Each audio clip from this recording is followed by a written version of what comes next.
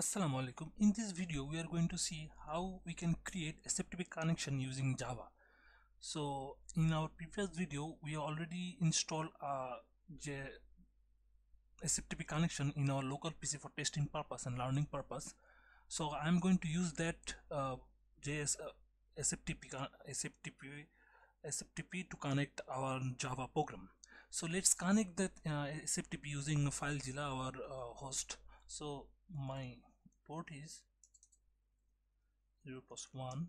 My username is test_user. Password is test and my port is 22. So if I give quick connect, you will see it is connected and it has a folder name inbound. So let's go to our code. So for this connection we need a library to make the connection. We can use our Java default Java code and you make the connection, but it will be a long thing. But for that reason library is there, so we can use the library to connect the SFTP. So I'm going to use this library, JSCH library, and you can download this jar and edit in your project. I already download this jar. I will put this link into the description. You can always download this jar. So let's go to the product and learn how to connect this. So this is my JSCH library. I'm going to copy it and create a folder here, which will be this is just a Java 8 program I have created in IntelliJ. So new directory library. So I'm going to paste it here. Paste. No. In your project directory and it will work. So add as library, if you right click here it will show add as library, but it's not showing because I already added this. So let's go and make the programming. So to begin with, as it is a connection, we need a try catch. So it is better I always put try catch first, then I work around. So exception E. So this is a back practice, but it feels good for me. So in try, first we need to put the username and password. So make a string user. My username is test, password test_user. My password is test. After this, properties dot config new properties config dot put.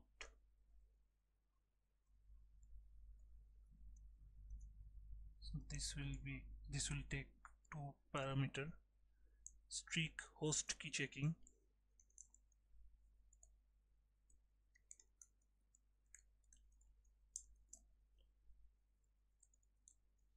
So I don't have strict host key checking, so it will be no. So if you have this strict host key checking, you should not give this to make the connection, rather than you should give the strict host key in later on. So now I need to put the host string host. My host is 127.0.0.1. so now I need to use that library JSCH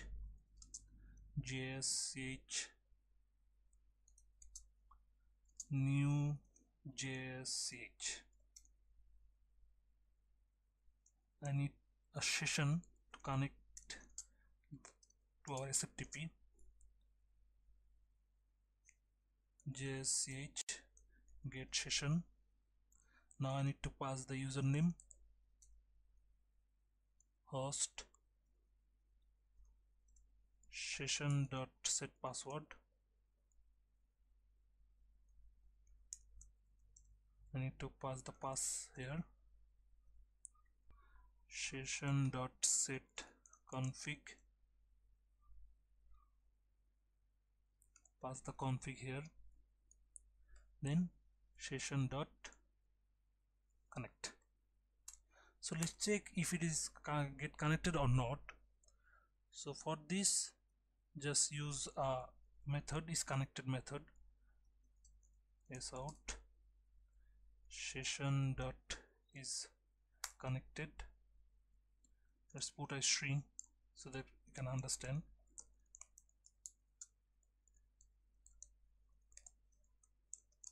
It will pass us true or false. So before this, we need to set up a channel. So channel should be channel SFTP, channel SFTP session dot open channel. So this open channel is to and this will take SFTP. So this channel you will use for our communication between this program and our SFTP. So I'm casting this as a channel SFTP. I think it's done. I just need to disconnect this session. SFTP channel, disconnect, session, disconnect. So let's run it. If it is get connected, it will show us session is connected, or it will give us false, or it will give us error. Let's see what happened.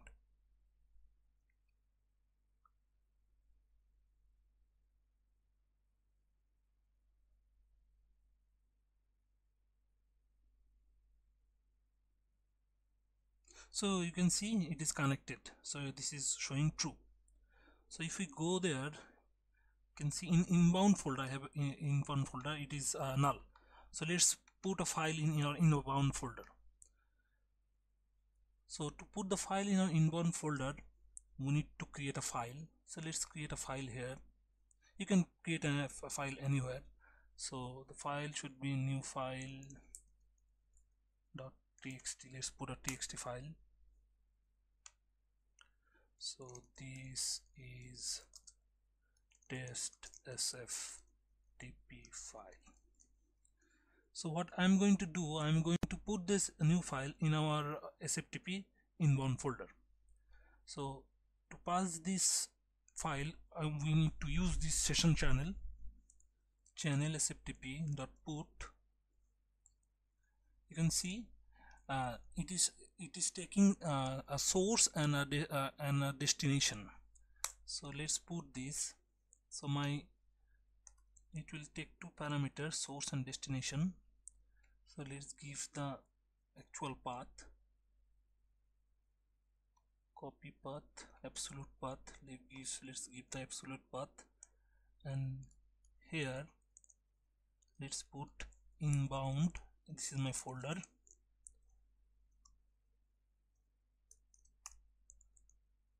So inbound new file.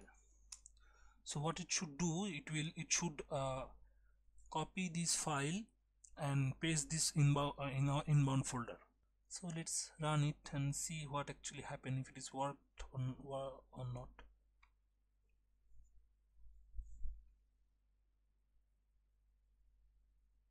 So it gives me an error. Let's check what is the error.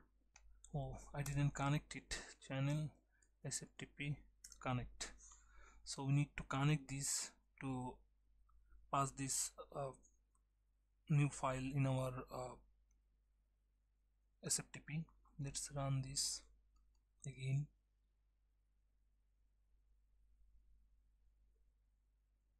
I think it's worked. Let's see. So in inbound, oh, you can see the new file is here. So if I open this file in our documents, let's go to documents, and if I download this file and edit it, you can see this is a test SFTP file. So my test SFTP file is here. So we have just uploaded this new file in our SFTP file. So now we are going to see how we can rename it. So renaming this file is quite easy. So let's comment out this and channel sftp dot rename. So rename will take, you can see rename will take old path and new path. So my old path is this,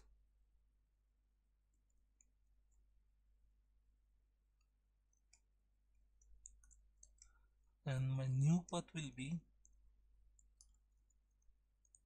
so what should do, it should take this new file .txt and it should rename it to new file 2.txt. Let's run it and check if it is working or not.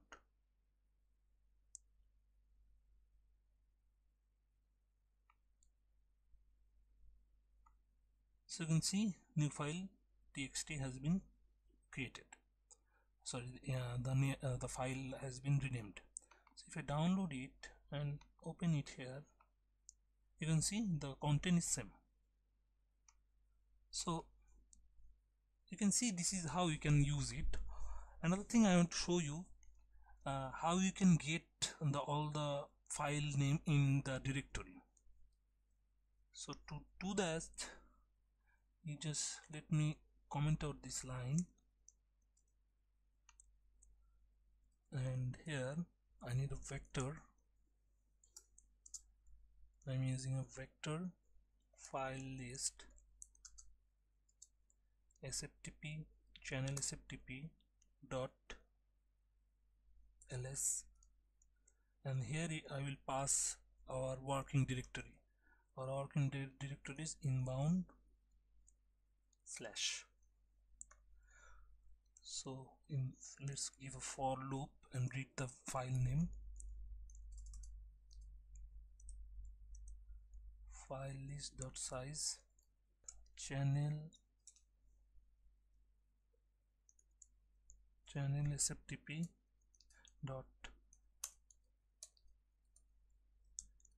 ls entry is equal to get. So I need to cast it.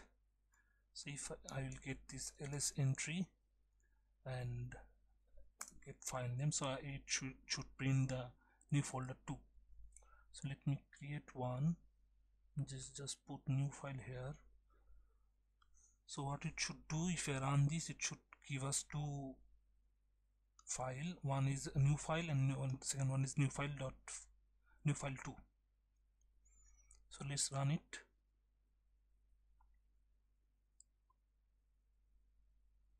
So you can see I have two files. One is new file.txt, another file is new file 2.txt. So this is how you can read all the files in our SFTP. So downloading SFTP file is also easy. So let's just rename this file. So I'm going to download this new file 2 in our directory. So to download this, we just need channel sftp.get. So it will take two parameters. First one is source. So our source will be inbound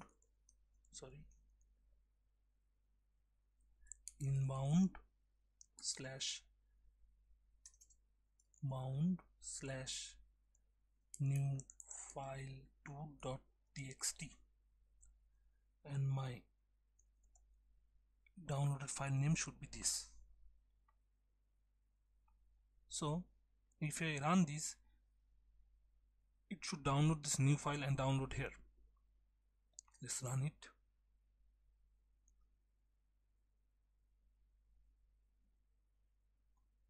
So you can see new file txt is here. So if I download this is test.sftp file. So in this video we have learned how we can connect SFTP, make a SFTP connection using Java. Then we have seen how we can read all the file directory of SFTP. Then we have seen how we can rename the file, and we have also seen how we can download the SFTP file from SFTP server in our local PC. So thank you for watching, and if you find this video helpful, please like, share and subscribe to my channel.